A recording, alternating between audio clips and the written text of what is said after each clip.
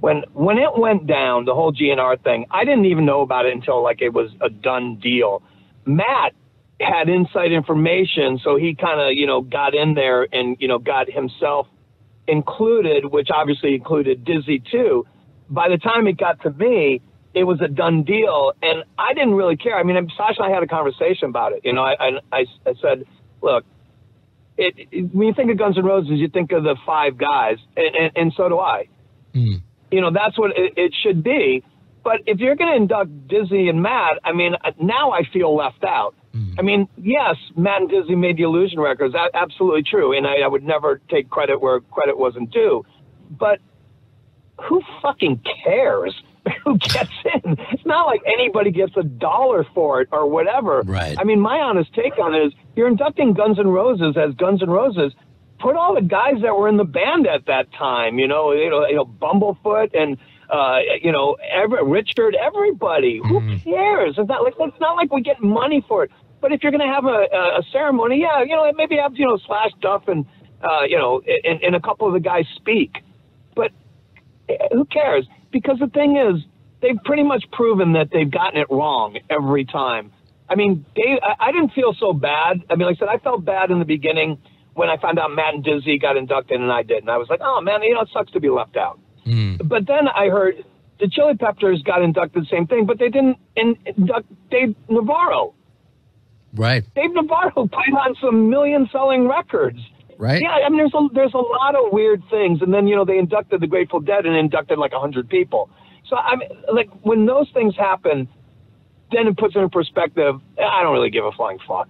You know, it's not like I get anything for being in the Rock and Roll Hall of Fame. You know, it's not like suddenly, you know, 100 more people are going to come to the show. You know, it literally is a line somebody will say when they, you know, I go do a TV show. Gilby Clarke, you know, Rock and Roll Hunt, you know, and I don't think there's any real validity in it.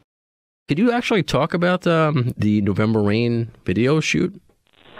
It was long. Okay.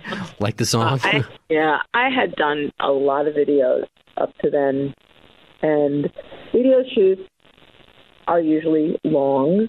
It's a long day. You start early, you know, there's a big fuss about the hair and the makeup and the wardrobe and you know, and then you sit around looking beautiful in your hair and your makeup and your wardrobe for hours and hours and hours and hours and hours, waiting for your scene, you know, to shoot. And you do it a million times, and then like 4 o'clock or 3 o'clock in the morning, it's done, you know. But with that video, oh my God, there was so many people involved. There was a full orchestra, and so there was all of that to be shot, and that took forever. So forget about, I mean, the hurry up and wait part was ridiculous. We were just hanging out. I think it was over a 2 or 3 days. It was a long shoot, and the first day was with the orchestra, and we're on stage, and we get through that, and that was a really long day. And then the second day was the day we shot the wedding scene, and that was a really long day. And, I hope they got good catering at least. The catering was always good. Okay. And I remember doing my own hair and makeup for that. And I also brought my own wardrobe. So was that your idea? Right? The pearls and the long gloves, right? That was all you? Yeah. Cool. Yeah. And the wedding thing, that was my little suit that I was wearing and trying to look conservative. Yeah. I liked doing that. And there were so many people getting their hair and makeup done. I just figured, let me do it. Let me just do it, you know? And you know, I had done so many videos that I knew how to do that by then. So, yeah, I had fun with that. And, yeah, but it was a really long day. And I think the third day was the shot, the wedding reception and the big party. And I opted out. I was like, guys, I think I had something else planned or something. I don't know. I don't remember because it was such a long time ago. But it was a 3-day shoot, which is really, really rare for a video, you know. So I think I had like scheduled something else to do that day. I don't remember, you know. But yeah, it was just like 3-day shoot. I won't. I guess I won't show up in that scene, you know. Yeah, it's like, yeah, I gotta go clean my refrigerator that day. Well, I'd probably schedule something like work-wise, you know. Okay. So yeah, but whatever the case was, yeah, it was too long, and I wasn't the major player, so I didn't think I would be missed, you know. I didn't think it would be such a big deal for me not to be in that last shot, you know, and it wasn't. You know, it was just a bunch of people running around in the rain, right? So. It's okay. I'm okay with it. Yeah, I mean, you could have gotten like a stunt double to jump on the table or whatever. You're prominently featured in that video forever. So you did what you needed to do, and that's cool that you did your own makeup and wardrobe. That was your idea to do that. That's pretty cool. Yeah. You know, rehearsing with everybody was amazing. When I first met them, I'll never forget how the whole tour came about. That's the other part that was really weird and amazing at the same time. I was singing in small bands and doing my own recordings in New York. And I was singing with one band signed to TVT called Rise Robots Rise. And they have these very intricate, very interesting background parts. And we needed one more person for this big show at the Palladium. And it was going to be our biggest show ever. And so we brought in this new girl. That was Roberta. It's the first time I met her. And she was recommended by her sound guy. And she was really into it. And we just rehearsed and rehearsed and rehearsed and did the show. And she kept saying, I'm moving to LA after this. I'm just here in between tours. She was already on tour. I think it was with Motley Crue, or it was with a couple of different Cinderella. Yeah. And so she had already been on big tours, and we sang together, and it was great. And so then she's like, bye, I'm moving. And she left. And so I'd only met her and knew her for a couple of weeks during that period of time. And then she was gone. So I had wanted to go on a big tour while I was shopping my album to get an album deal. So my demo was done, and I had it in the hands of the attorney to take it out. And so I don't know if you believe in this, but I believe in the power of intention and focus and bringing things into form, you know? So I literally was sitting with a candle every night, right? Saying, I want to go on tour. I want to go on a big world tour, and I want to sing, and I want to be on stage and do that while my demo's being shopped. And then I want to come back and record my album. And so literally while I was sitting there with my candle, the phone rings, and it's Roberta. And she's like, do you want to go on tour with Guns N' Roses? And I was like, oh. It worked. That's amazing. Yeah, that's how it went down. Hi, this is Lisa Maxwell from the 976 Horns on the Use Your Illusion tour, and you're listening to Appetite for Distortion. What we did between songs was, well, there was never any set list.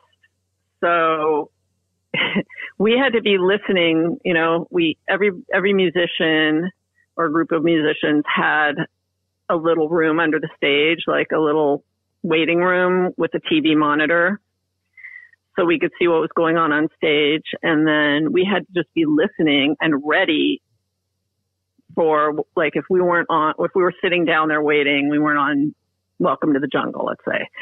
So then at the end of the tune, we would get ready to run up on stage. We had to listen for the first few notes of the next tune.